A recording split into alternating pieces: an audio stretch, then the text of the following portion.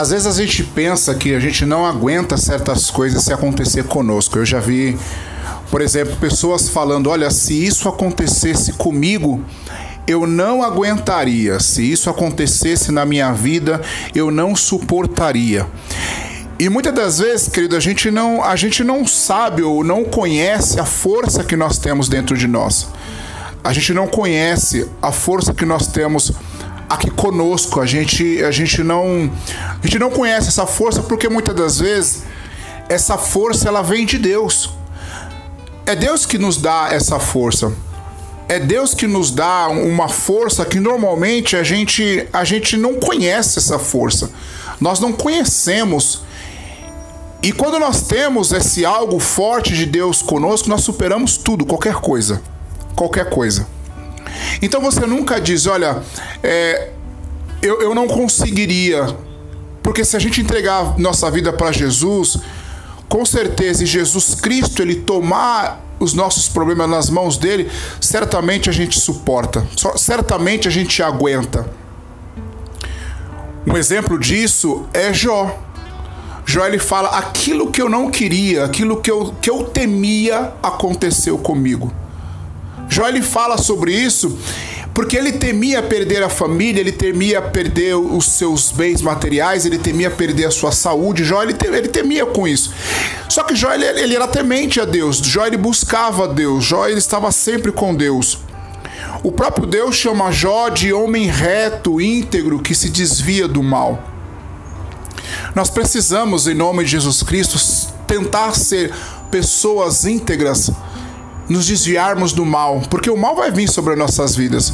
As tentações, elas vão vir sobre as nossas vidas. Só que nós precisamos nos desviar dessas coisas. Ser íntegro, ser reto, estar sempre com Deus.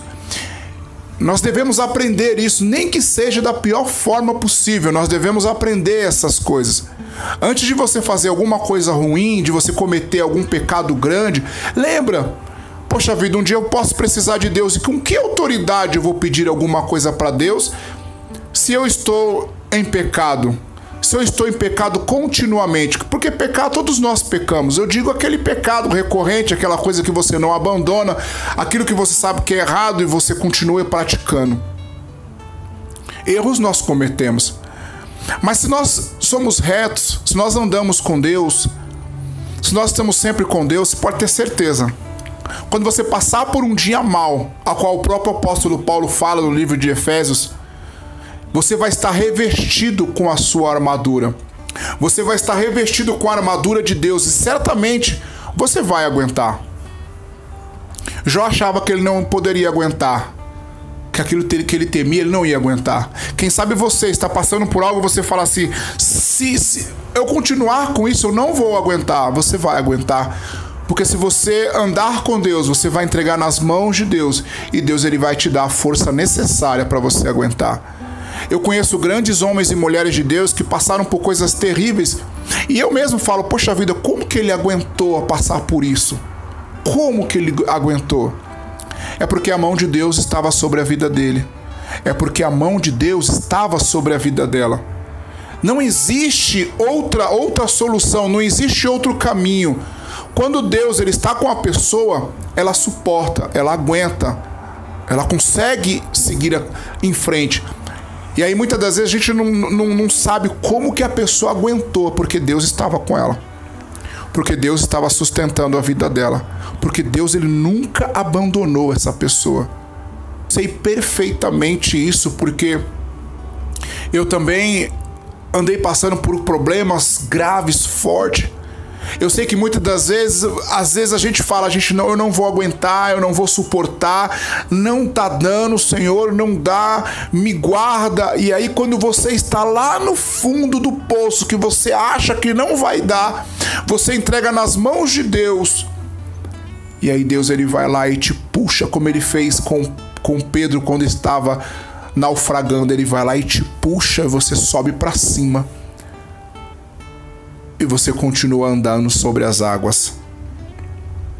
Querido, a minha oração, o meu desejo, ele te resgate. Renove as promessas que ele tem sobre você.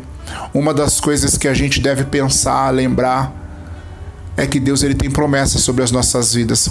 Ei, Deus tem promessas sobre a sua vida, você não vai morrer dessa forma. Se você continua andando com Deus, se você continua fazendo a vontade de Deus e você está passando por um momento muito difícil na sua vida que você fala, pastor, eu não estou mais aguentando, não dá para mim. Mas você tem promessa de Deus, você pode ter certeza, você vai passar por isso. E as promessas de Deus, elas vão se cumprir sobre a sua vida, sobre a sua casa, sobre a sua família, em nome de Jesus Cristo. Amém, querido? Coloca isso na sua cabeça em nome de Jesus. Pensa que é só uma fase ruim, um dia mal, mas essa fase ela vai passar e você ainda vai cantar o hino da vitória em nome de Jesus Cristo. Você ainda vai cantar o hino da vitória em nome de Jesus. Estou pregando isso para mim também, porque muitas das vezes nós passamos por isso, todos nós passamos por isso, todos nós passamos por um dia mal. Guarda isso que você está passando, vai servir de testemunho ainda para abençoar muitas vidas, muitas e muitas vidas. Eu tenho certeza que Deus ele está permitindo certas coisas na sua vida para que um dia você possa crescer mais forte e através do seu testemunho,